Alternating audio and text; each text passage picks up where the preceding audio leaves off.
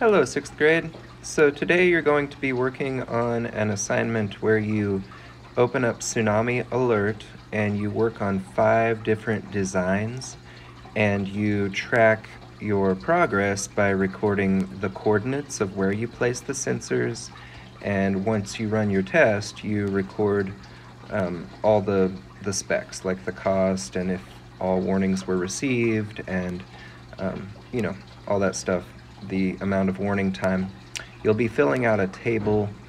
There's an assignment posted in Google Classroom called Research in Tsunami Alert after day 3. So this is what it looks like. You can see that you're going to do 5 different tsunami warning systems. So that's what this 1, 2, 3, 4, 5 is.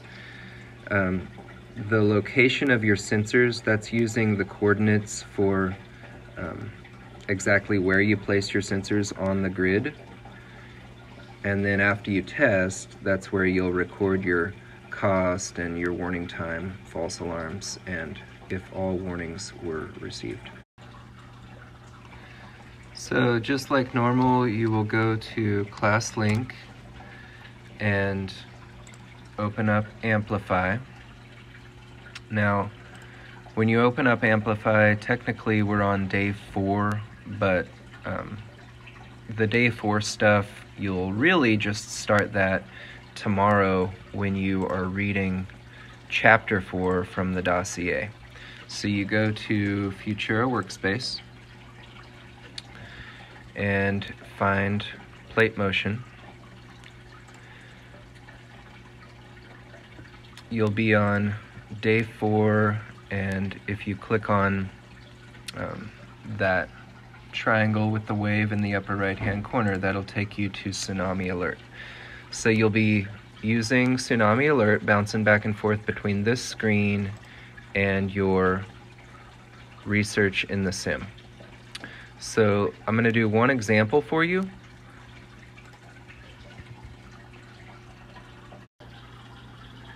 Here's my example. You can see that I placed a couple of earthquake sensors up here because I remember this being a convergent boundary. I placed a couple of shallow sensors down here because, again, this is a convergent boundary where we might expect some earthquakes that would cause a tsunami. Put a couple of shallow sensors here and a deep ocean sensor here. Then I took some notes and wrote down all of my coordinates, based on the grid. This one would be C3. And then, of course, I've got all of my data here as far as warning time, warnings received, false alarms, and total cost. Okay, so you can see that I plugged in that data. So where I placed my sensors, I put in the coordinates right there for location of my sensors.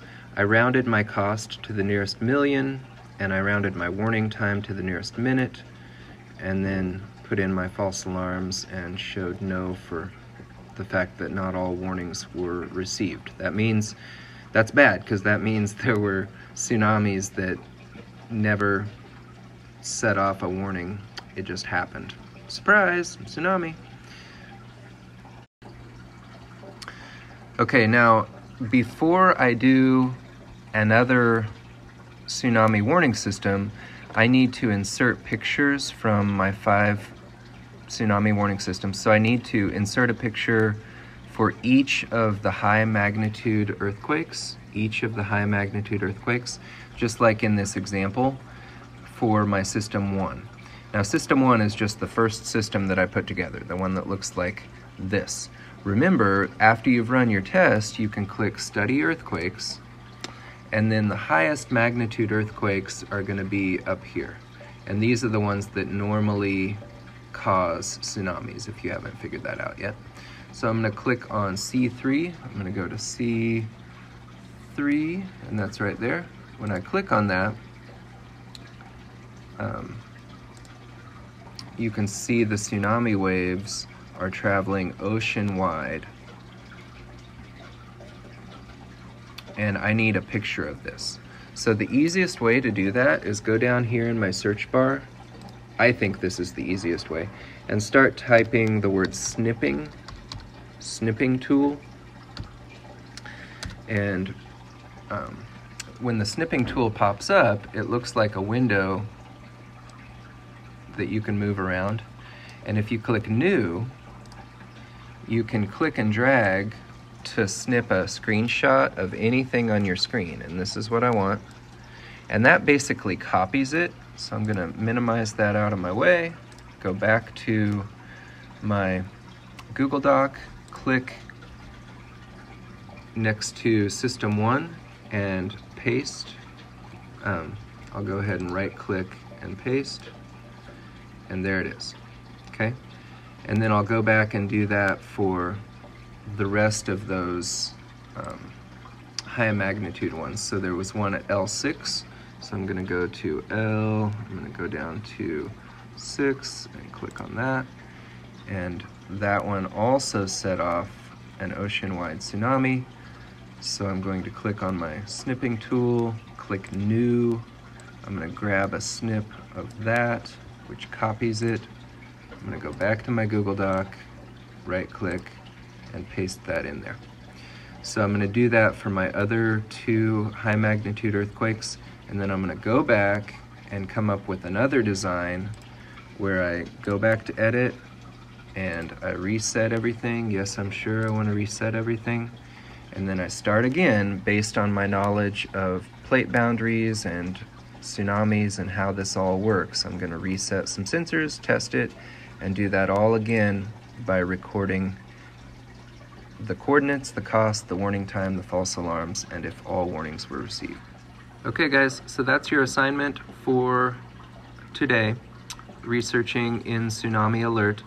And if you need to, you can watch this video again to help you, but hopefully you have a clear direction on what to do. And this kind of helps you really focus in on where you're putting your sensors and paying attention by recording everything on this Google Doc.